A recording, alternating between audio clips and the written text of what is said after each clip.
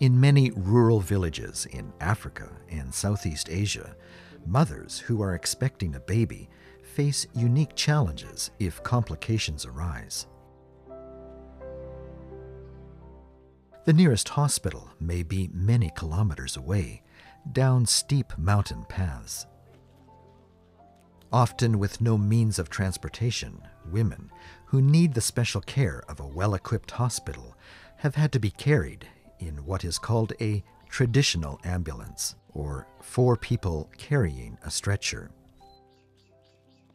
If it is night and raining, and one of the porters slip on the path, the mother may be dumped out onto the hard ground.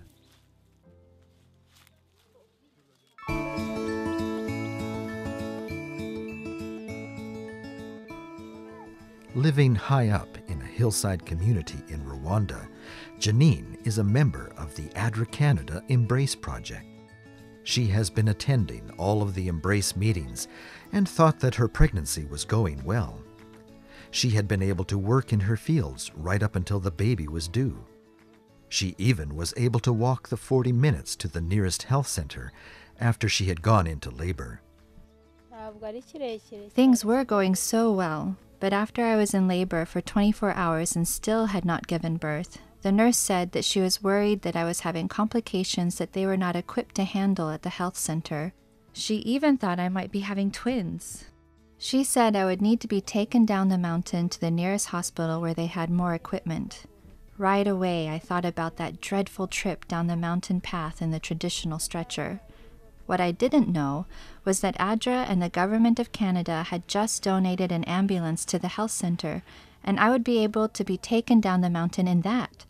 They loaded me up in the ambulance, and we made the trip to the hospital in time to have my baby with special care.